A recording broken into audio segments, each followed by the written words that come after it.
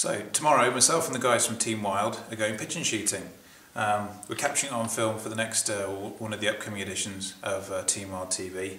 We're going to do it slightly differently from usual. Steve and Keith are going to go and sit in a blind and shoot using an Armsan A612 semi-automatic shotgun over whirlies and dead bird cradles as normal.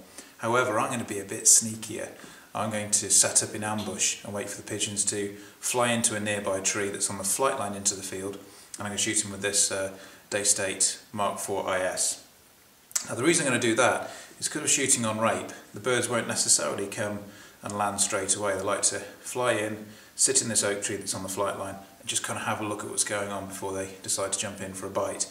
Now I'm going to set myself up in a hide with an idle back chair and then hopefully pick a few off as they come in. We're just setting up some sneaky decoys with a lofting kit. The 6 decoys are going to be hanging on hooks in the trees to kind of welcome the other pigeons in, make it look nice and safe for them. So to make sure that you can see what I'm seeing, I'm going to set up my scope with a camera. Now quite a few of you guys have done this already before, so I just thought I'd show you the kit that I'm going to be using. Anybody that's got a night sight will know there's 2 adapters in there to fit different size scopes. And I've also got this handy little Canon camcorder, nothing particularly special. In fact, the Sony one that I'm recording on at the moment I prefer to use because it's a lot smaller, but this will still do the job. So we've got the adapter from the night sight, plus a 37mm lens hood, which just screws into the back of this. So I'm going to get you up a little bit closer and let you see how I fitted it all up. So as you can see, this is the rubber camera adapter that fits over the scope, and ordinarily you'd put the night sight camera into this aperture here, but here I've got a lens hood adapter for my camcorder. And I ordered this from a company called Jack the Hat, who are camcorder accessory specialists based up in Cumbria. They've got several different sizes. This one's a 37mm adapter to go with the Canon, although the Sony that I'm using also has a 30mm adapter, which is on the way.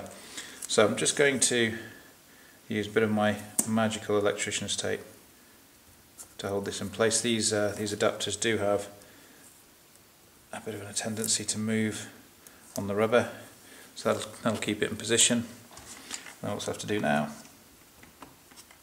is screw this puppy on.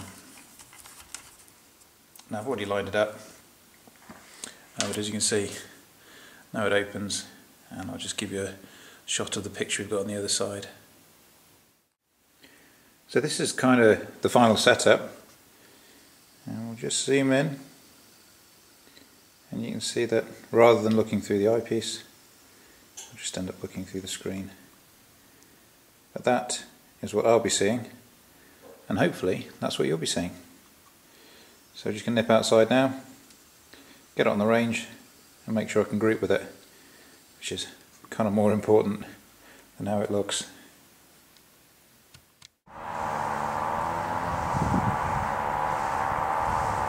So what we're going to do now, we've just got the camera set up, let's just take a few shots at this target at 30 yards so you can see what I'm going to see.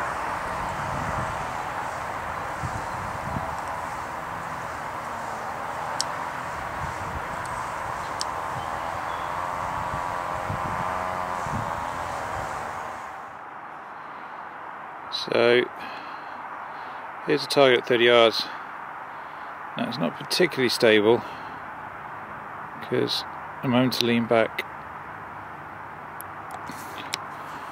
to accommodate the camera.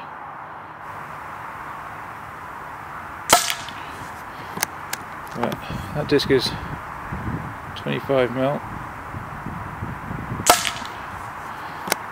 I can get most of these in there at 30 yards.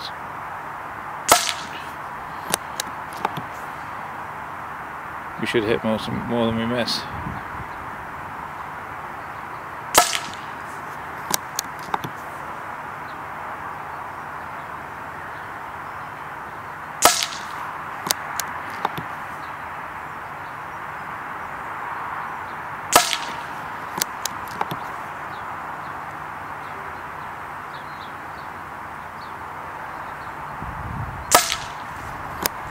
There's a little slip there.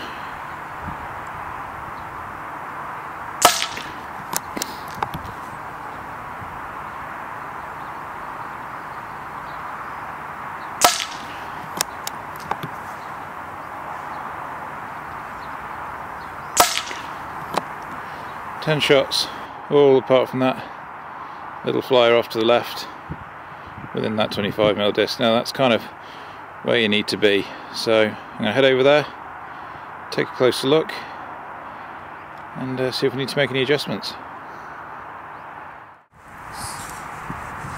So as you can see, at 30 yards I've managed to group here 10 shots within about 20mm of each other. This disc here is a 25mm disc. If you can group tight in that over these sorts of distances, that's absolutely fine. Now, because of the length of the camera, I had to kind of lean back on the idle back chair, so it's not probably the most stable position. Obviously the idle back, without this camera, you can lean right into the rifle and it's perfect. So although it's not ideal, it's still solid enough to get this nice tight group. So luckily we go out tomorrow, we're going to do some pigeon shooting. You're going to see exactly what it is that I'm seeing, and hopefully they're all going to be good clean kills. So now I'm going to head back into the gun room, into the armoury, and have a look at the rest of the kit I'm going to be taking with me tomorrow. So as you've seen, the rifle's shooting straight, straighter than I was expecting me to be able to shoot it. The idle back works perfectly. So tomorrow when we get set up, I'm going to get a Deben blind in Realtree AP. Cover that with lots of foliage from in and around the area that we're sitting in. And then we're going to get the idle back inside that. So shooting position is pretty stable, camera's all set up now, you're going to see what I see, so that's all pretty good. Now, how do we get the birds to come in? Well, we've got these flock coated covered pigeon decoys, which are pretty sweet. Now these would normally work in and around the whirlies on the rape. However, what David's done for me with these ones is he's created these special hanging pigeons. So basically what we'll do, we've got some lofting poles which normally sit 2 pigeons on, but I want to dot a few more of these round in branches around the tree, make it really inviting for the pigeons flying in to Stephen Keith's decoys. So this is actually a dead bird cradle, and David has wrapped some lead, some roofing lead, around the bottom. So all I need to do is get the lofting pole underneath, hook him up on a branch, and then he'll just hang gently and hopefully sway a little bit in the wind. It's going to be irresistible. So as they come in, fly in, sit in the tree, I'll hopefully shoot them before they get down onto Stephen Keith's decoys. So other than that, ram jacket and trousers from Deer Hunter, AP blind from Deben, Daystate Mark IV IS, Canon camera fitted to a Lightstream 4.5 to 14x44, and then hopefully a bucket load of pigeons, but we shall wait and see tomorrow.